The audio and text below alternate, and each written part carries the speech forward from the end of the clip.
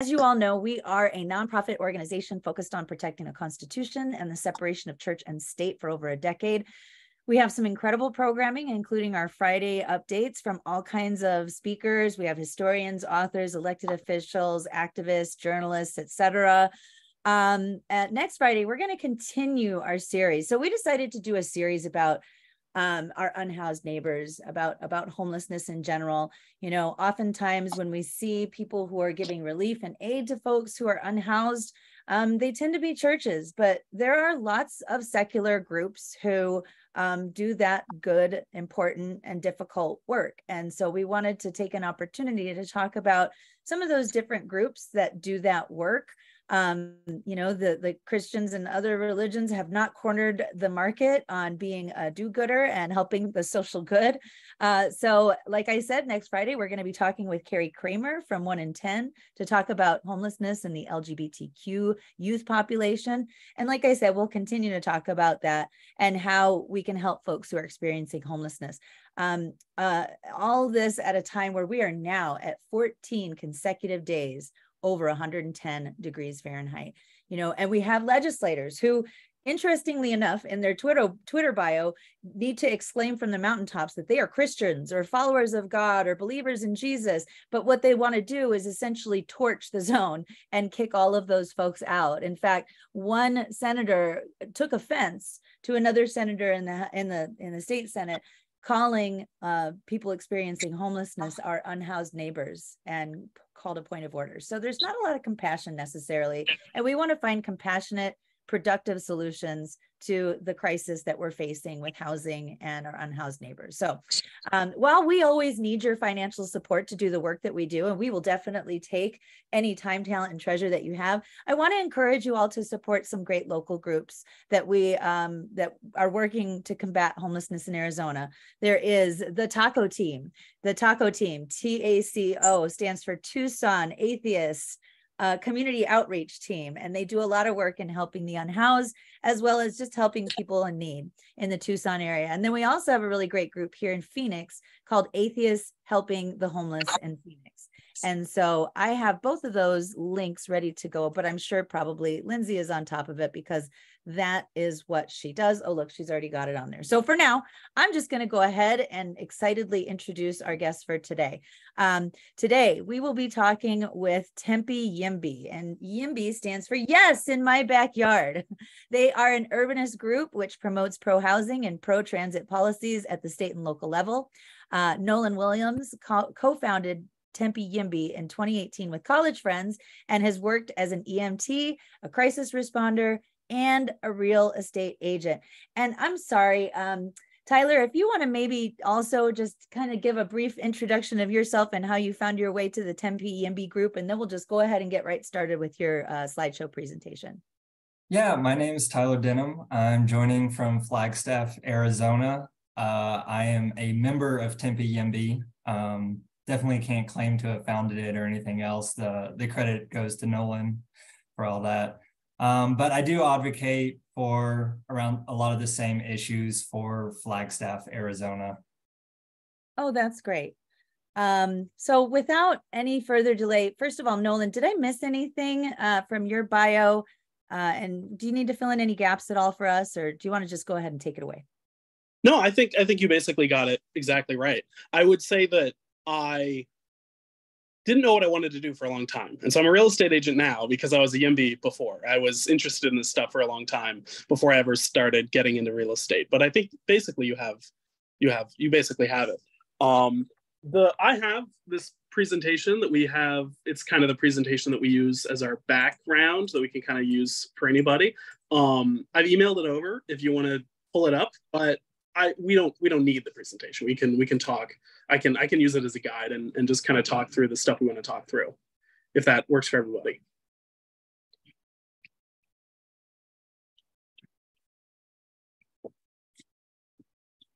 We can't hear you. You've gone mute, my friend.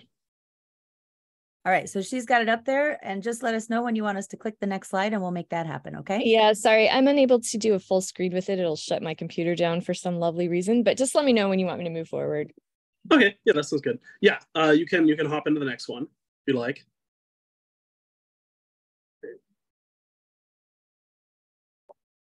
So Daniel and me don't necessarily agree on when we found it, just because I don't remember the exact history of when things started.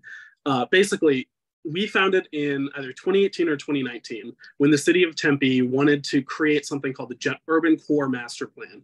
And the idea was they were going to upzone most of the city in a little bit and really, like by a small amount, a couple stories, and really heavily upzone the downtown area of Tempe. Basically, say to developers, you are now allowed to build higher density, higher height, more apartments in these areas. And it was really very heavily focused on the downtown area and had a lot of really good ideas, like density bonuses for buildings that contributed back to the public in above and beyond ways than they normally would, or that have certain number of affordable housing units in them. And we were really excited. And there was just a wall of no from a lot of what people tend to refer to as the usual suspects, right?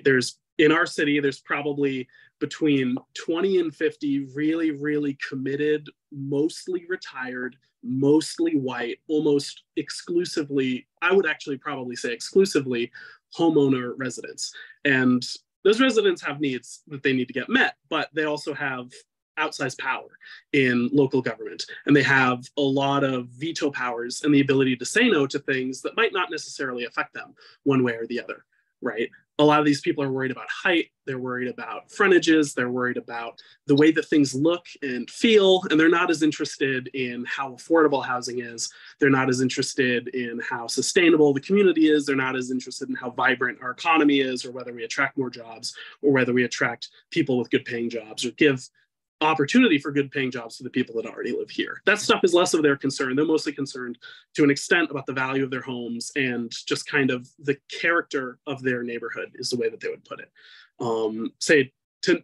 With nothing to say about what is the character of a neighborhood that excludes people. So what we see as the major problem in the state of Arizona right now is a lack of housing. Not just a lack of affordable housing, but a lack of all kinds of housing at all levels of the expense scale, right? There are a lot of people that live in Tempe who are students and who want to, when they graduate, they want to stay. There's a lot of people who are coming in as freshmen, and there's a lot of people who are coming in here for jobs. And so those people, because they all have different backgrounds, have a variety of different housing needs, right? From high-end luxury to stuff that is not really luxury, but they'll call it luxury because it's like a marketing gimmick, to people who need really low income, subsidized affordable housing, or people who live in a place like me who might live with multiple roommates with not very high rent because it's kind of an old building and maybe the landlord doesn't take care of it that much. That is the broad spectrum of housing needs that the city of Tempe has. And while the city of Tempe is building more housing per capita than a lot of its neighbors, I would basically say most of its neighbors, it's not close. It's not close to the amount that gets built.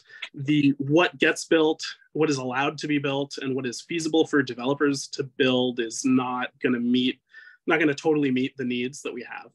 So basically what we want is a city that is built around people and a city that allows housing to be built for people, right?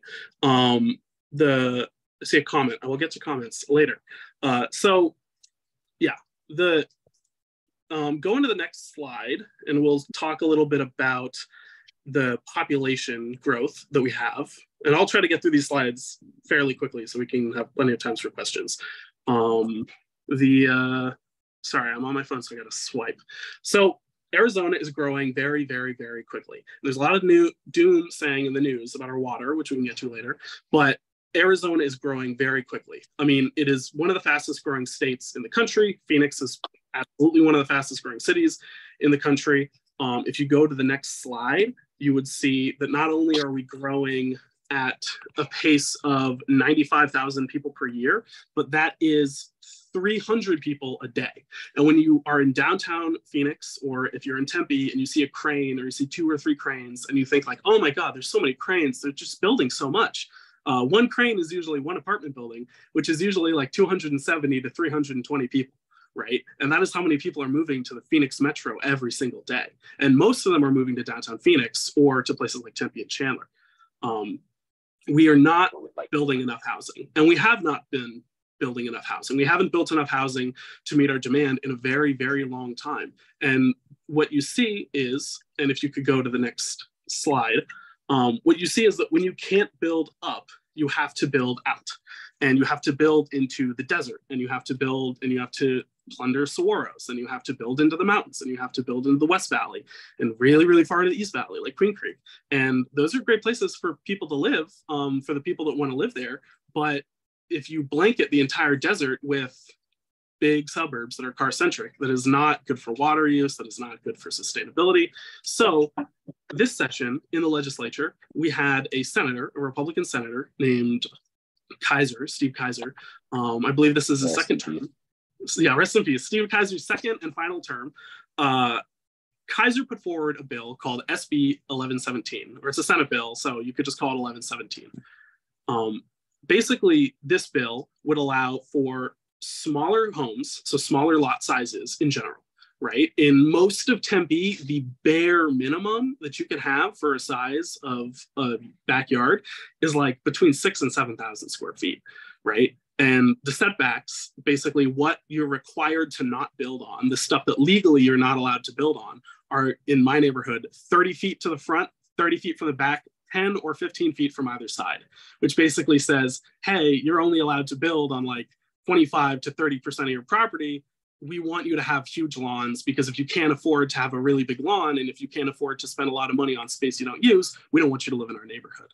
It's basically what it says. So Kaiser's bill allowed for smaller lot sizes. It allowed for accessory dwelling units. So you might be familiar with the terms casitas or granny flats. Basically, someone converts a part of their home into a second dwelling, or they get a manufactured home put in their backyard, or they build a second home in their backyard, something smaller, you know, that is part of a larger property, but can have a family member, or you could rent it out to a grad student, or you could use all kinds of places for it.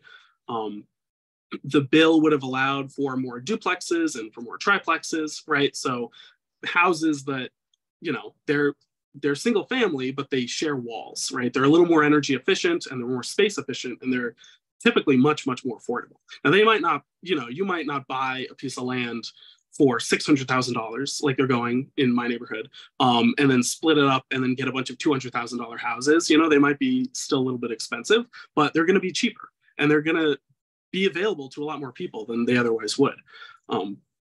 Finally, the bill allowed for a lot more housing near transit. So it's pretty fairly universally understood among urban planners and urban economists and labor economists that it is very, very valuable to have a lot of housing next to popular buses and trams and circulators like our Orbit that we have in the city of Tempe, light rails, subways, any kind of public transit options that you have. If you can put a lot of housing near them, it's like very, very useful, because a lot more people ride the transit. That saves them money. It's more sustainable. And I mean, I used to bike to a light rail stop and ride the light rail down into Phoenix for my job when I graduated college. And let me tell you, it is super, super nice to be able to take a light rail stop to your job, and when you're done with your day, not have to sit in traffic and not have to worry about whether you're going to get hit, and you can play your own music, you can read, you can take a nap. It's so much nicer to have that option. Not everyone wants to do that, but I mean, in the state of Arizona as it is, that option isn't even available, and people don't even want you to have the option. So this bill came out, and it got a lot of backlash very, very quickly. The primary opponent to the bill was the League of Cities and Towns, which is an organization that represents essentially city councils and mayors across the state. The League of Cities and Towns is good on some issues and really, really bad on other issues. And it basically breaks down to, whether they're good or bad, basically breaks down to, do our city council members and our mayorships, like as institutions, do they benefit, or are they hurt by like any specific bill, right? The city councils and mayors love power, like all politicians love power, and they want control, and they're scared of ever giving up power and giving up the ability to say no and giving up the ability to control everything. So cities have all of these really Byzantine and complicated zoning systems that say, well, you can't build this high, and you can't have this much density, and you need this much setback. Plus, you have to develop, it has to look a certain way. And we have this commission that is filled with architects and busybodies who will say that your building has to look a certain way, and if it doesn't have this color, we kind of would prefer it have this color, and the blinds should look certain ways. And maybe someone on the board is kind of always a problem to everyone who comes before them, and so that maybe their firm gets hired more often, so that they have to recuse themselves from those meetings. It is a system of people saying no and trying to exert their will and their control over things. And so city councils really, really don't want to give it up.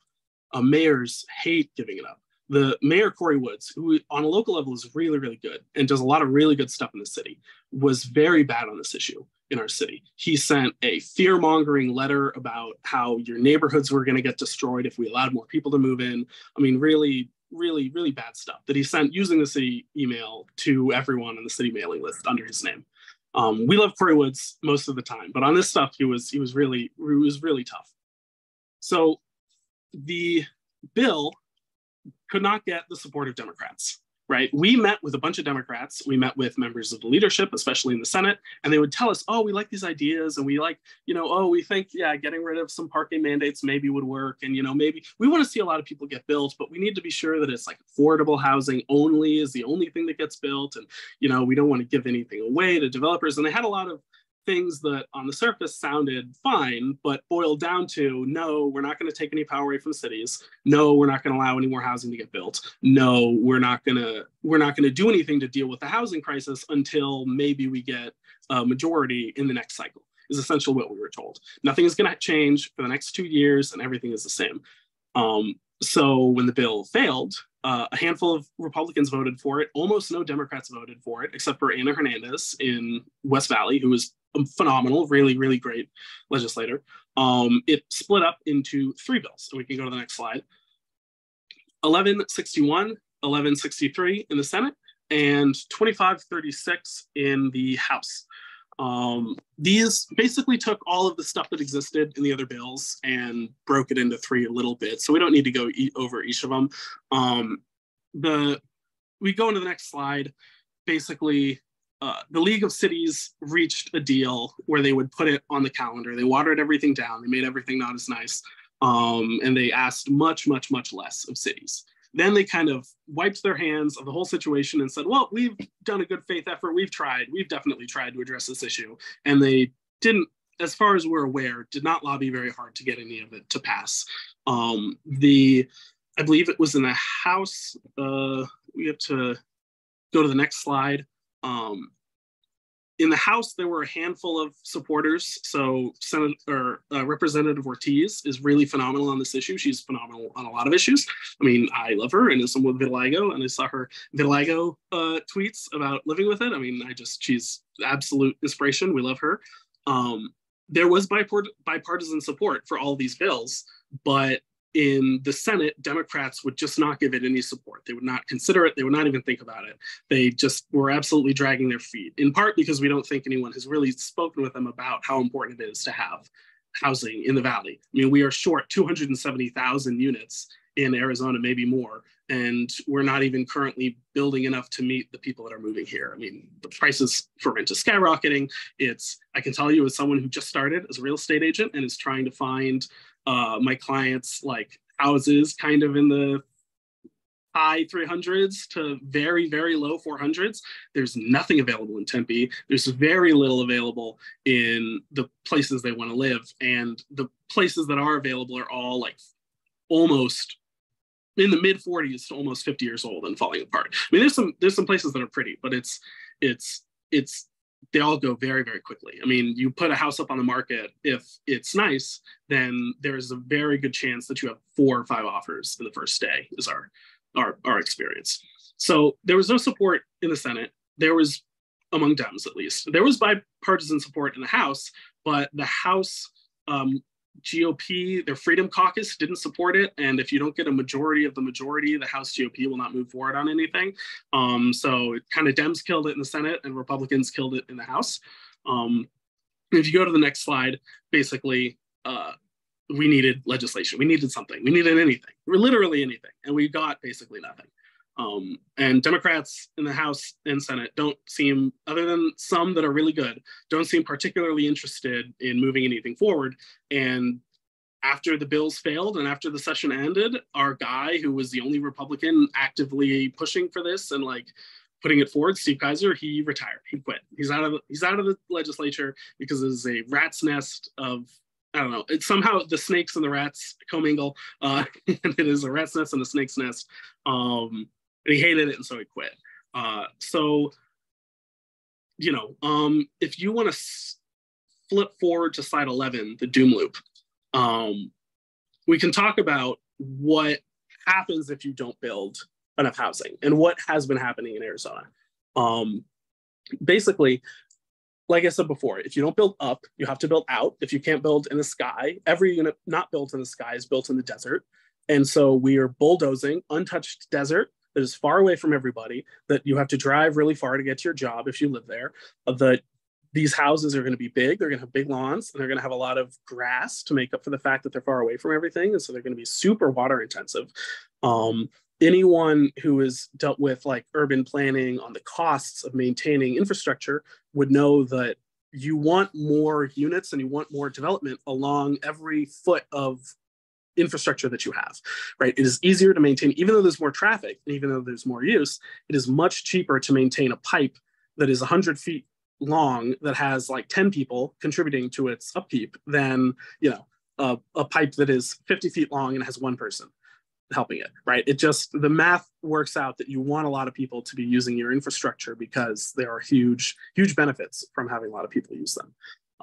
But where we're building now and where we're going to keep building, if we keep basically not addressing the housing crisis in the valley by reforming our permitting process, is that housing prices are going to go up. People are going to travel more. It's going to be more traffic. It's going to be more pollution. It's going to be not just gas, but also rubber off of tires, right? There's going to be more dust kicked up from people driving.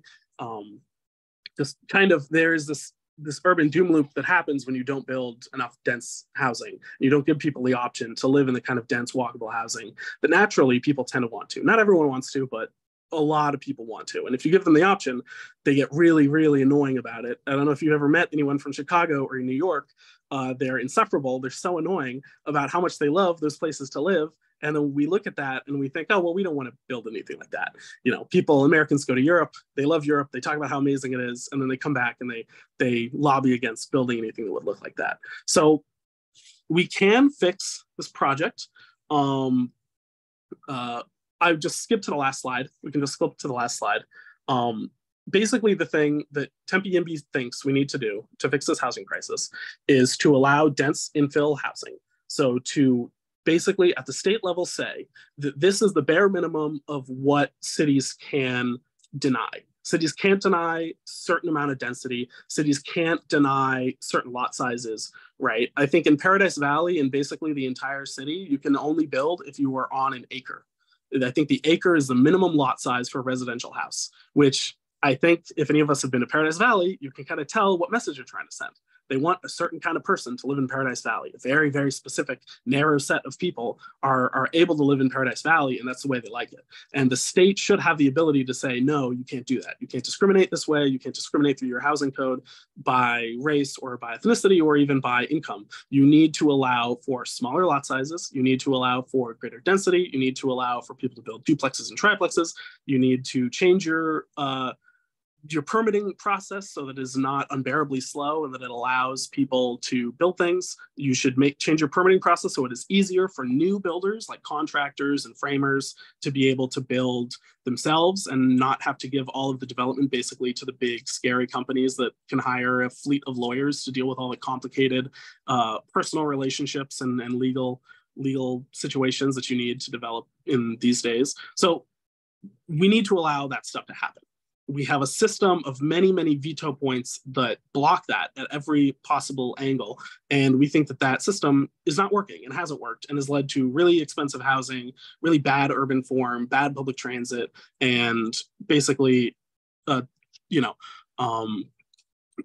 an economy that is much less productive than it could be. And an American economy is very, very productive, but it could be a lot more productive if people were allowed to live near transit and if people were allowed to commingle and kind of have their ideas exchanged around in a more dense urban environment. So that is what we're interested in. I hope this didn't take too long. If any of you have any questions, Jean? No, I mean, you didn't take too long at all. And I can see that Tyler is typing an answer. You don't have to do that, Tyler, because we can just now, I'll go ahead and just read it for you. I mean, now it's gone though. Hold on. There it is. Okay. So this one comes from Mark, because there are a couple of comments here that I can get to, but first let's go to Mark's question. Mark says, one overarching consideration when it comes to housing is that basic sustainability of Phoenix to support an ever increasing population.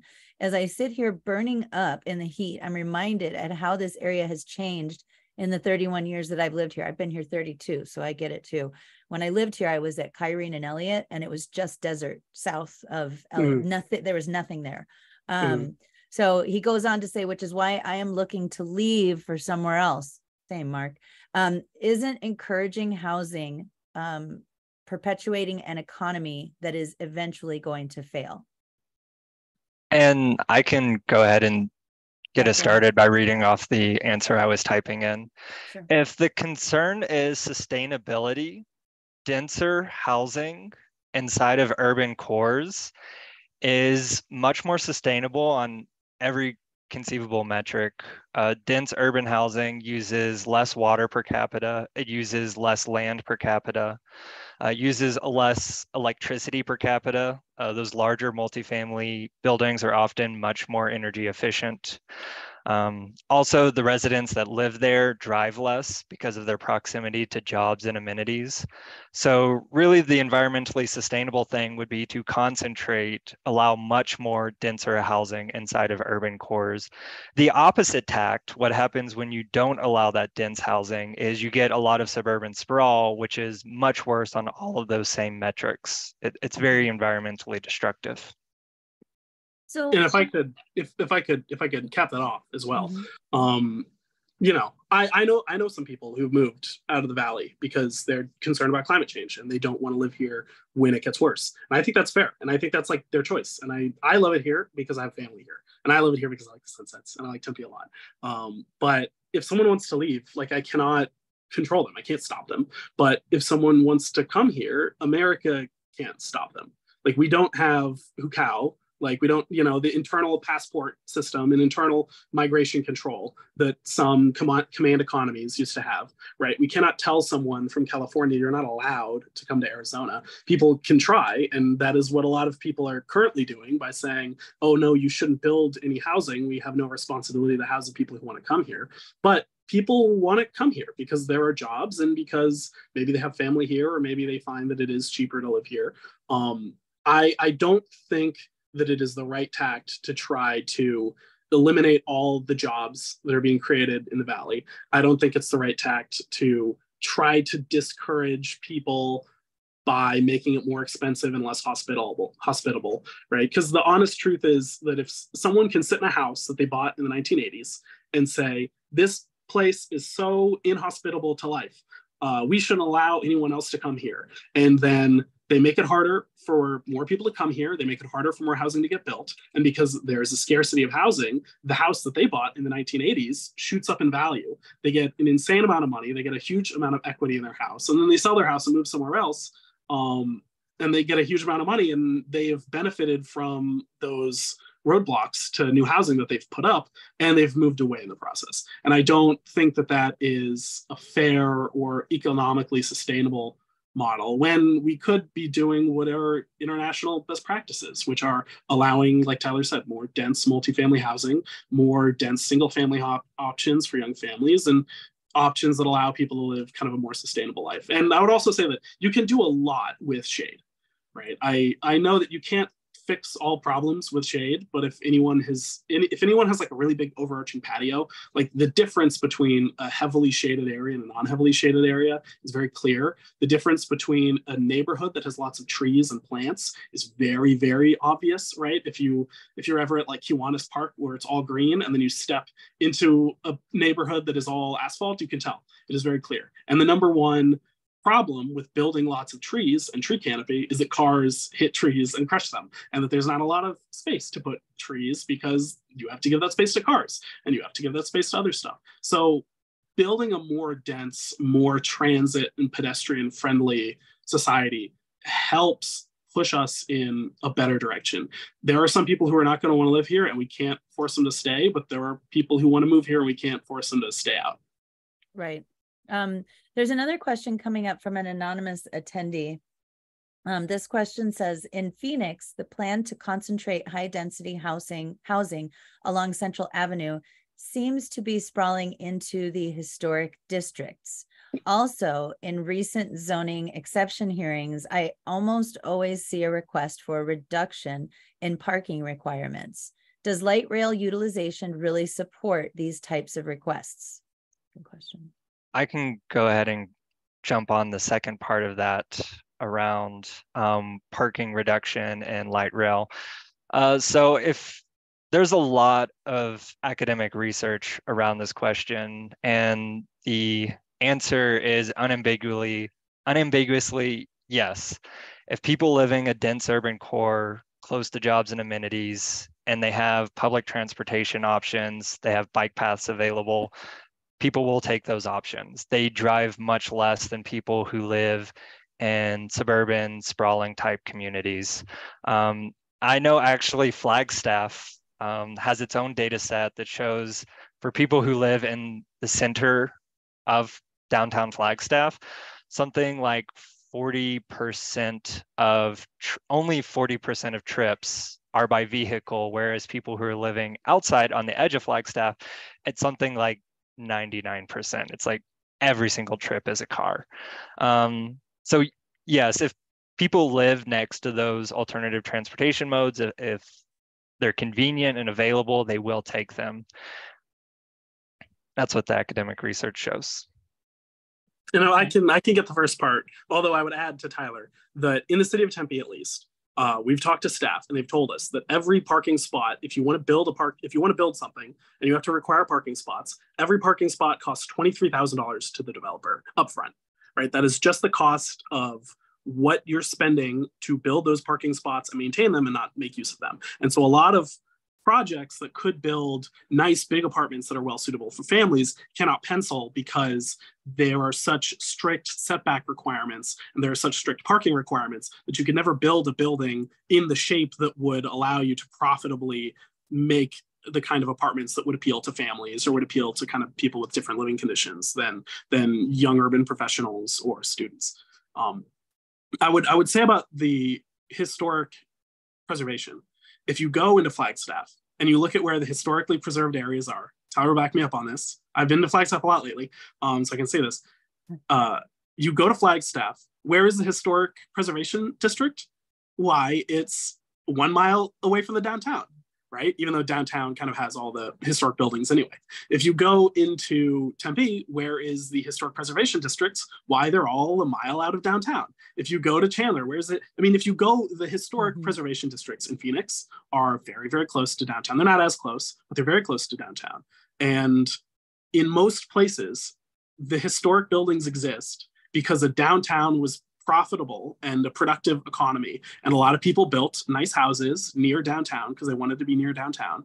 And then now time has passed and some people have decided they really like those buildings and they'd like them to stay the same, but they would like to keep benefiting from the downtown urban core. And they don't want the downtown urban core in the neighborhood. But I mean, the truth is the zoning laws and the setback requirements and all of the procedural legal hurdles that you build to put in front of people being able to house other people, none of those existed when any of these historic neighborhoods were built, right? And we're making these laws that are restricting housing in neighborhoods that were built without those restrictions. And we're then complaining that we don't have any beautiful modern neighborhoods. You know, we built a bunch of this stuff on human ingenuity and effort and a lot of failure. A lot of buildings are not historically preserved and were torn down because they weren't very good. But now we're producing a lot of middling, not very attractive buildings because we're layering in layers and layers of bureaucracy, and we're not letting them get built anywhere except a handful of maybe poorer areas or maybe commercial districts.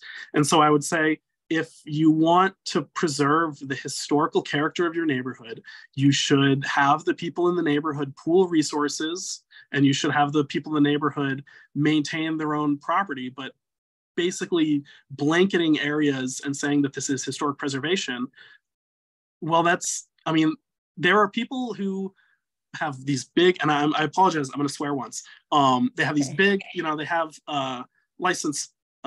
I'm doing a bumper sticker with my hands. That's what I'm making. They have these bumper stickers that say, "Fuck off, we're full." Right? Mm-hmm. They don't want immigrants because they think this country is full. The biggest country in the world with some of the lowest population density in the world, they think it's full, right? We don't want any more. We're full. We don't have room for anybody else. Well, if you have a neighborhood that was built in 1950 and you have not built any more housing in that neighborhood, and all of the units are occupied, and you say we don't want anything new built here, you are saying the same thing. You are asking that you're saying, fuck off, we're full, we're happy with the people who live here, and we don't owe it to anyone else, and we can't benefit from anyone else, right? You're cutting yourself off. And I think I understand that people like the historic character of their neighborhoods. And I think that if you do wide scale upzoning, those places are not going to get the places that are hit the heaviest, right? But in the city of Tempe, they keep expanding what is historically designated, right? And the historic designations come when, oh, well, these buildings are at least this many years old. And then they don't let anything new get built. And then suddenly the entire neighborhood, every 10 years, new neighborhoods pop up that are historically designated. They want to freeze the city in amber.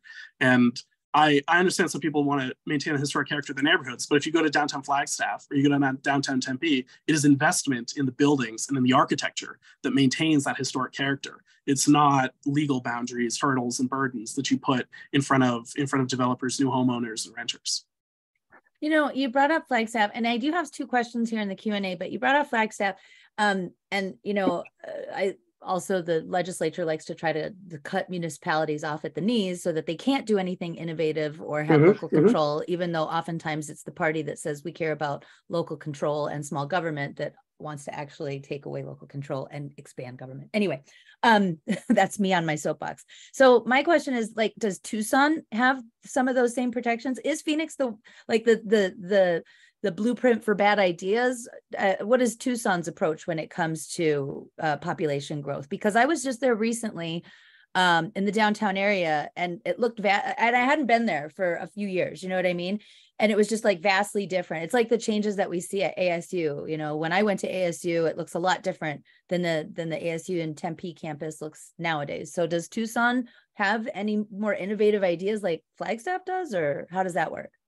Well, so what you noticed when you're in Flagstaff, and I don't want to make Tyler mad that I may be mischaracterizing it, but when you walk around Flagstaff and you look at the historic buildings, right, and you read the plaques that describe this is what this building used to do, this is what the building does now, right? These are the people who occupied this building at this time and at that time. It never says the city came in and demanded that they don't tear it down, right? The city came in and demanded that they do this thing. It's always the city came in and gave them money, or this group of donors came in and gave them money, or this tenant came in, this law firm decided this building is too attractive to, even though it's not a grocery store anymore, or it's not a car dealership anymore, we want to make sure this building lasts, and we're going to come in and we're going to occupy it. Tucson, I don't know as much about, but Tucson has a vibrant, beautiful downtown core that is, I think, a really great mix of beautiful old architecture and nice new architecture and nice new buildings. So I don't know what Tucson does, but I know that when it comes to historic preservation, I feel that if you're trying to preserve a neighborhood that is made up entirely of private domiciles, right? Things that people can't tour, things that people are discouraged from standing in front of and looking at, things that the public is not really allowed to have access to, and you're giving them these huge state property tax deductions. I think if you live in a residential house that is in a historic district, nationally registered historic district, I think in Arizona you get 35-40% property tax deduction for homeowner. I think it's 10% for commercial. I don't know. A lot of times you talk to people in a historic neighborhood and you get the sense that that is maybe the thing that they're after. It's not, So I don't know. I don't know what Tucson is doing specifically, but I think I think that if you want to do historic preservation, you do it through investment and positive action rather than negative action and trying to block stuff off. Sheila says 50% tax rate in Phoenix for historic property. Yeah, whoa. And and so you understand that like a historic property, if you want to maintain the structure, it's expensive. It's very, very expensive, and it's not super productive because it's like hard to maintain. And so you understand that if you want to maintain a certain number of properties, then that's fine. But some people want to maintain entire neighborhoods, entire blocks, huge swaths of land because they don't want to see in any direction someone that they don't like, or they don't want to see in any direction new people or buildings that they disapprove of. And these are not things that materially hurt people. If someone wants to live in a historically designated home, then I think you should maybe have a handful of slots that you can give those out to help people maintain those structures. But also there should be some expectation that the public has a right. If the public is giving you a 50% property tax break on historic structure, the public should have some right to access that structure, or at least it should be, you know, on a path with plaques and stuff talking about it. So it, you know, you have to, there's a lot of trade-offs, and some people want the city to have never changed. And some people enjoy the new restaurants and they enjoy all the amenities they get and they enjoy the job opportunities and the good schools they can send their kids to, but they want the built structure to have never changed and for no new people to have ever shown up. And you asked, is Phoenix a blueprint for this bad stuff? No, LA is a blueprint. Los Angeles is a blueprint. San Francisco is a blueprint.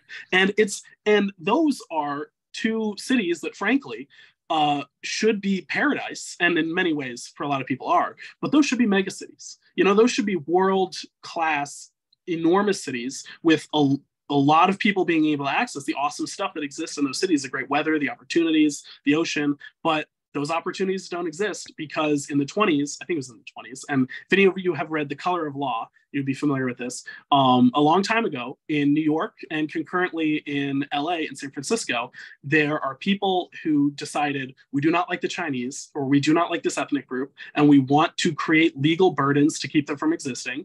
And so that's what we're going to do. And that is where zoning comes from. And it has a history of very clear and obvious racial segregation and oppression. And none of those laws changed. And now everybody uses those laws as cover to say, oh, well, we care about this, or oh, we care about that, or it really matters that we're doing historic preservation, you know, and what they're preserving is laws that were racially, you know, discriminatory at their very founding. Well, I can't believe you on that count, because I just heard a politician say like yesterday that racism is over and that America does not have a racism problem. So nice try. Well, you know, just kidding. Case, well, fine. Yeah, in that case, it's fine. You know, we've obviously solved it. So yeah, 100%. Yeah. So here's an interesting one. This comes from another anonymous attendee, and they say, city planner here in Mesa, have you worked much yet with this Mesa City Council? I've only lived here about 1.5 years, but every time we present a development to council proposing to provide less than the required amount of apartments, the council always brings up their concern providing enough parking and people parking on the street. It drives this person crazy. Well, so I have not worked with Mesa, but I can comment on the general principles there. So parking, these minimum, what they're referring to is minimum parking requirements, and it's an aspect of zoning that says you have to have a certain number of parking spots per unit, per person in a development. You can add as many as you like typically. There's no maximum, but there is a minimum you can't go below. And these are really important to housing affordability because parking, contrary to popular belief, is not free. Parking is never free. Parking is actually very expensive in terms of the land cost that it takes and also the construction and maintenance. And by requiring a minimum amount of parking, you're essentially inflating the cost of the rent, or if it's commercial, you're inflating the cost of the goods and services that are being sold there. There's a lot of academic study on this again, and they consistently show something between 17% to 25%, depending on the locality and the type of parking provided, that percentage increase in the housing costs. So it is a big factor. And it also ties in the transportation. So for a lot of reasons, reducing traffic congestion, reducing greenhouse gas emissions, we want people to drive less. And part of that is building a lot of housing close to urban cores, close to jobs and amenities, close to transit. But the impact of doing that is very muted if every single one of those developments is required to provide a huge amount of parking. By providing that huge amount of parking, you're essentially subsidizing people to come and bring cars. Like someone who previously, maybe budget is tight, so maybe I won't get a car. I'm going to live in this area really close to everything I need, and I'm going to walk and take the bus. But in this case, they're already having to pay for a parking spot because the parking was required by the city. So, there's no way they can get rid of that cost. They might as well bring the car. We've subsidized it. We've made the option easier. And it's just harder to get people out of cars when we're subsidizing it with all these parking minimums. And I'll say that parking minimums make smaller developments almost impossible. So there's a concept called missing middle housing. It's housing types from like duplexes to townhomes, anything that's in between a small single family home and a large, very dense apartment building. Mm-hmm. And parking requirements in particular kill these projects. They don't pencil out with parking requirements, and you would need some kind of rezone or variance to build it without the parking, but no small developer is ever going to bother. They don't have the time, they don't have the capital, and they don't have the lawyers to muddle through the process. And larger developers who do have the time, the money, and the lawyers to request a rezone or a variance, they're never going to bother with those smaller projects. So yeah, in short, parking is a very big issue, and it ties into a lot of different aspects of this. Sounds and like if I could answer about have we worked with Mesa, we've not worked specifically with Mesa. We've kept an eye on some of the stuff Mesa has done, and we have some people who live in Mesa that are maybe interested in helping us expand into there. But in our experience, the way that we operate, Tempe YIMBY, we do lobbying to city council members and state legislators to change the processes so that we allow that stuff by right, or that we allow that stuff sufficiently in a way that developers know how to make it happen, right? So maybe you say this is by right if you do these things, right? Like if you have affordable housing, or if you can give us a reasonable estimate of how many people are going to drive this or that, if you do all that, then we'll let you do this. We lobby on behalf of allowing that stuff to happen. And then when really good projects that support affordable housing come to the state legislature, we bring people there and we show up and we voice our support so that the city council there knows that, yeah, you guys might have questions about parking, but we do not. And we want to see a building without a lot of parking because that is important to us. And we have a development like that called cul-de-sac in Tempe that's going up that has very, very diluted amount of parking, and it's very transit and pedestrian oriented. But like we bring people to show city council that they care.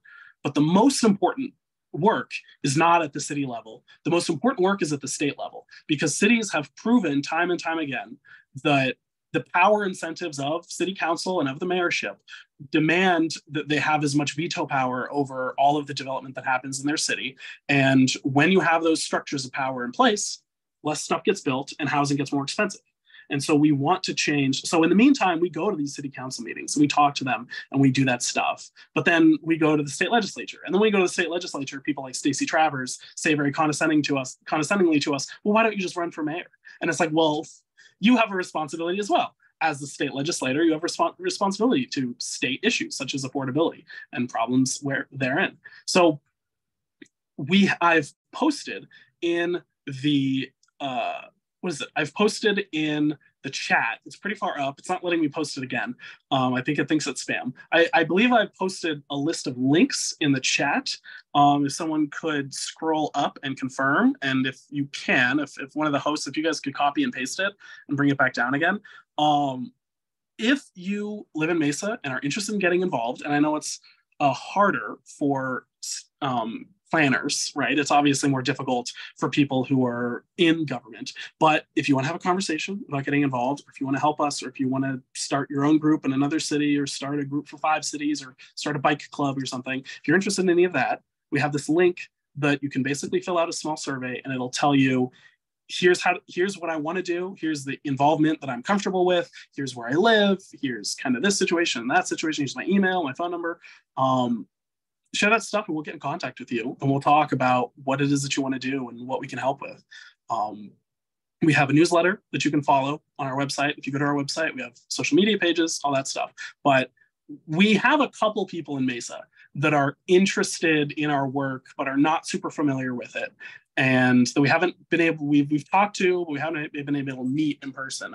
I think there probably is a lot of demand for this kind of stuff in Mesa as well as in Tempe. We just got to meet those people. We got to talk to them. We got to get something going. So. Okay, there's one more question here in the question and answer, and this one comes from Trevor. He says, can you talk a little bit about what single stair reform is? Oh yeah. Trevor's one of our guys. We love Trevor. Trevor is a Chandler and Tempe guy. He splits his time because he's a student. So there are a bunch of reforms that you can do that are very code oriented. They're very technical, that would potentially help developers make more use out of the land that exists. A lot of these programs and a lot of these reforms will take a little while because developers and contractors and framers and fire inspectors are all used to things being a certain way and they have to get used to changes. But one of these reforms is called single stair or point access blocks, or I don't think it's Bauhaus. There's a passive house. There's a passive house is a different thing. If you look up single stair, you'll get this guy who talks about passive house all the time. He doesn't explain anything. It's very annoying. But single stair is basically when you look at apartment buildings that are above a certain height in America, usually above 3 stories, basically any place that has to have sprinklers, right? Or well, any place that has to have like special stairwells and special types of sprinklers. And I think anything with elevators, essentially.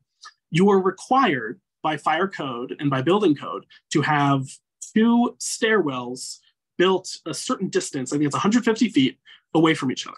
And all people who live in any hallway or any specific part of the building have to have access to 2 different stairwells on either side. Right? In Europe, they don't have this, and their fire fatality rate is basically the same as ours is for their multifamily housing. In America, the fire fatality is much higher because we have more single-family homes, but that's like beside the point. And single-family homes don't have sprinklers, and sprinklers are amazing. They're like God's life-saving miracles. They're incredible. The idea of single-stair reform is that you allow builders to build with a single stair, access to a single stair and sprinklered and have all the other safety features, but just 1 means of egress instead of 2.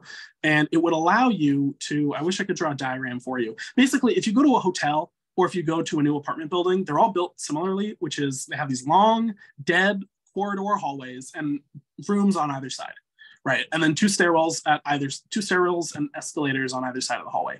It's kind of dead, and it's hard to build apartments that are shaped for families in that configuration. Right. If you build on single stair, you can have a very narrow, tall building with a smaller floor plan. Someone is tweeting under my name because I give them my link. That's not me, so don't believe that that's me typing. But you can have a smaller, narrower building with a single stair that goes right up the middle and 3 or 4 rooms that are kind of around like the central stairwell, right? And it's technical and it's wonky, but the upshot is essentially you can build bigger rooms in smaller buildings, and that is more affordable and more efficient, and it encourages development that is cheaper for rent usage because they're making more use of the land that they have, and it's more profitable per square foot without necessarily being higher price, and it allows you to build rooms that are suited to families, rooms that have windows on either side so that you can get cross breeze coming in, rooms that have a big master bedroom and smaller little bedrooms for kids. I mean, there's a lot of things that is very, just in a technical wonky way, difficult to do under the current legal code that we have. And one of the reforms people really like is single stair. And so that's why Trevor had us pull it up. But there's a lot of stuff like that. And there's a lot of changes that can be made to the American building code that would do a lot of wonders. And a lot of states are trying to do that. And so that's part of the YIMBY movement, is figuring out what works and what is effective and what are the trade-offs that we can make and what are really not trade-offs. Because like single stair isn't like really a trade-off because it wouldn't, you would have to train the fire departments again, but buildings take a long time to build, so they'd have time to train. And if you've ever known firefighters, that's all they do all day is train. That's like most of their job is training. Love them, great guys. So yeah, single stair. Right on. Well, thank you for that. Let's see. It is 12:56. If there are, I'm going to just go ahead and sort back through the comments. It's kind of interesting that there are a couple trolls here. It's been a minute since we've had some trolls, so I guess we're doing something right. There were a couple trolls. They were, asking really colorful questions in the chat, which I just take as a compliment. It means that people are paying attention to the work that Secular AZ does. So wait, give me one. I want to take one. Give me one. Oh no, you don't want to see these. No, it involved two girls. You don't want to trust me. You don't. Yeah, trust. Okay. Well, okay. Mars has a recommendation here. Mars says they read 2 books recently about zoning and parking laws. No wonder people can't live anywhere. Where was that? Because Mars recommended the book. Hold on, let me see if I can go back and find it. The book was Arbitrary Lines by Nolan Gray, and the parking related one was Paved Paradise: How Parking Rules the World by Henry Grabar. Those are both excellent books. I've read them. If you're interested in the parking issue, if that's something you've never heard about before, there's actually a 30-minute podcast from Slate Magazine that is with the author, Henry Grabar, of that book. If you've only got 30 minutes and you're interested in the topic, I highly suggest listening to that. And then if it continues to pique your interest, go and read the book. Right on. So let's see, there were just basically some comments here. John says the original zoning on his 1946 Tucson commercial building prohibited Chinese ownership. That's crazy. That is, usually it's not as explicitly spelled out. I saw that comment. That's insane. Yeah. And let's see, one more. This is probably just another link down there. So, all right, it is 12:58. I want to honor everybody's time.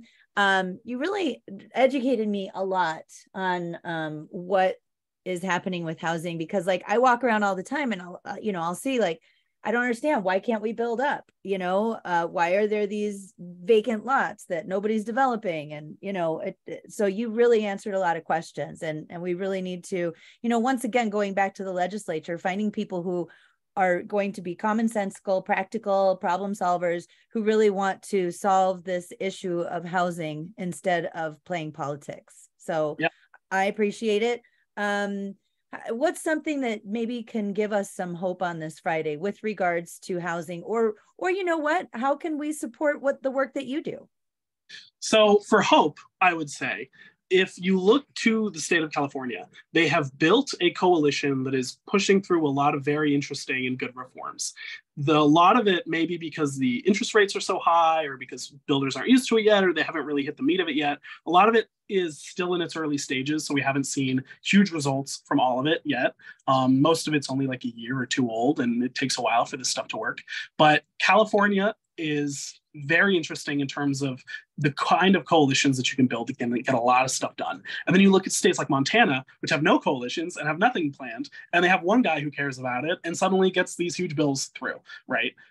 So this is a growth industry in terms of issues that exist that are bipartisan, or I would even say cross-partisan issues that don't necessarily map onto partisan political interest, but have huge demand for them based on the fact that people cannot afford to live in the places where they live, and the defenses of the status quo are very flimsy. There is a lot of movement and growth in this area. And if you would like to be a part of that, you can follow our newsletter. You can go to one of those links that we posted and fill out that survey. Even if you don't live in Tempe, fill out our survey, because there's a section on where you live, and we can get you, if you're interested, contacted with other people that are in that area, or we could just keep you updated if you want. We could just let you know stuff when it happens. The other thing that I would say is that this is a problem that exists at every level of the government in some way or another, right? At the federal government, they have the Faircloth Amendment that says you cannot build socialized housing, or the federal government can only financially support X number of social housing units. At the local government, they don't want to give up any of their control. At the state level government, they're obstinate and do not think that they have a responsibility over it. But there is a lot of the bastions of support for the bad status are weaker than you would think they are, right? A lot of them respond more A lot of them are not used to being pushed. A lot of them are not used to having people question them or question the morality of their choices. A lot of them are not used to having any sizable number of people basically say, hey, the thing that you're trying to do is going to hurt me really badly, right? Because the people who usually respond to these are people who support the status quo, and the people who are disenfranchised don't usually respond. But there is massive potential for growth in this area. I mean, we have had 4 happy hours, and the number of people who have attended our happy hours, which are super fun, you should come. Even if you don't live in Tempe, you should come. The number of people who have attended our happy hours was 4, 3, 16, and then 25, right? Wow. A lot of those people we haven't met. A lot of those people aren't involved. Some of them are like real old real estate people. Some of them are like policy nerds. A lot of them are just people who heard about us on Twitter, right? And there is a hunger in the American population for change that will make housing more affordable. So there is a lot of stuff that needs to get pushed back on, and we have a lot of big cultural changes in the business world and policy changes in the government world that need to be done. There's a lot of people who are willing to do it, and it is fun. It is actually going up and speaking in a public meeting is by itself not fun, and that's why nobody does it. But we try to make it fun, and we have a good community, and it is just it's good atmosphere.